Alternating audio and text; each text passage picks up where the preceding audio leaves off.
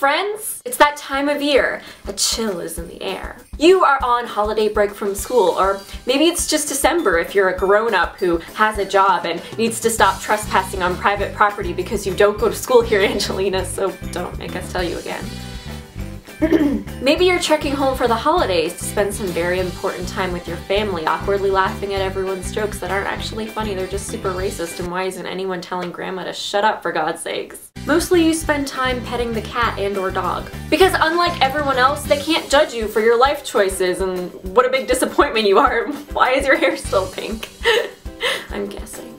It's the most wonderful time of the year. Is it? You need an escape, but alas, all of your shows aren't running. What the heck are you supposed to do now? Rewatch Broad City again? You and I both know you've seen every episode so many times you can say the lines out loud with a rhythmic, precise timing that sets aside the regulars from the casuals at Christmas Mass. What's a junior shut-in like yourself to do? Well, my friend, I am going to tell you about the best cartoons you should be watching. First up, we have Bob's Burgers. Now, I wasn't even going to mention this one because it seems to me like it's probably just common knowledge that this show is fabulous, but to not mention it just seems like a sin. What puts some people off about the show is the character design and art style. And I'll admit, it's different and it's kind of question marky when you first start watching. But this show is delightful as all get out for so many reasons. It features a family of 5 that genuinely love and support each other, which is not always easy because they all have special little quirks that can make it difficult. But the show, while being cleverly humorous, is never laughing at anyone's expense. Compared to similarly categorized shows such as Family Guy and American Dad, Bob's Burgers seems weirdly wholesome, despite the fact that it delves into somewhat uncharted territory at times. Sensitive subjects are dealt with fairly delicately, and you grow to love and root for the characters, even ones that only show up once a season. On top of that, there is some incredible voice acting, making it a pleasure to watch. There's also a lot of subconscious gender role criticism happening, but they aren't in your face about it. It's just fun. The show's just fun. Steven Universe! God, where do I even start with this show? Steven Universe feels like someone took an ice cream scoop to my brain and made a show out of my wildest ambitions and dreams. Although the protagonist is a little boy named Steven, this is a magical girl show that focuses around female-centric stories. Steven lives with Garnet, Amethyst, and Pearl, who, along with Steven, form the Crystal Gems. It is so refreshing that Steven admires and looks up to the other gems so much. They are his role models, and he just thinks they're the coolest and wants to be like them. The earnestness that he applies to every task is so endearing, but the show, just on the whole, is so charming. There's literally, I can't think of anything that I don't like about this show. The whole show is dreamy and perfect, and it's full of supremely catchy songs that you'll find yourself singing so much people tell you to shut up. I wouldn't know.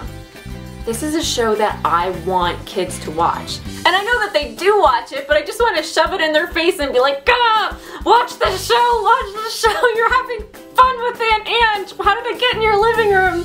Where does your mom keep the cookies?" Also, this show has made me cry more times than I care to mention. And I know what you're thinking. Ange! You are such a tough guy. I'm shocked. I'm shocked that you cry. I know you are, but it's true. Clarence! Clarence is a heartwarming show that will weirdly transport you to a different time. A time when you were ages approximately 8 to 12 and played outside with your friends and pretended your bicycle was a horse named St. Francis My Feetsies.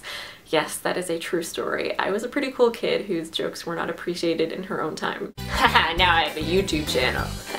Clarence lives with his mom and her boyfriend Chad and is a uniquely joyful little boy. He explores the world in a way that will make you nostalgic like no other show could. He has quirky friends and they go on little adventures, and I know that this sounds like a show that would only appeal to kids, but trust me, it's for us too.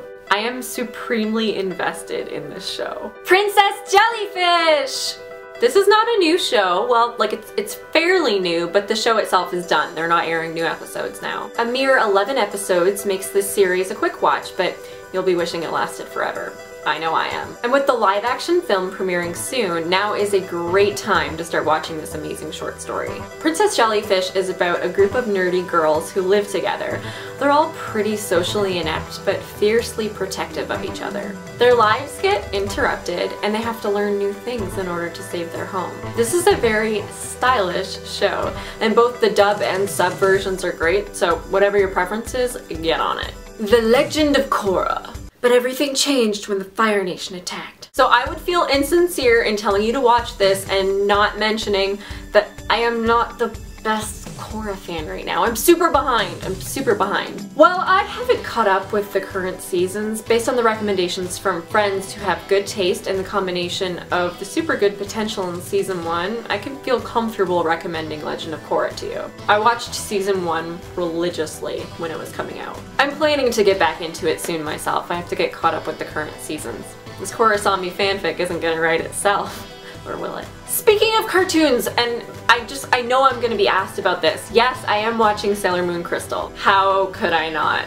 Like, as for what I think, I have resolved myself to 2 very real facts. Number 1, it doesn't matter if the show is horrible because the old one, although textually inaccurate, is super fun and lovable to watch, and it's not going anywhere. And number 2, I don't need everything to be for me. You know?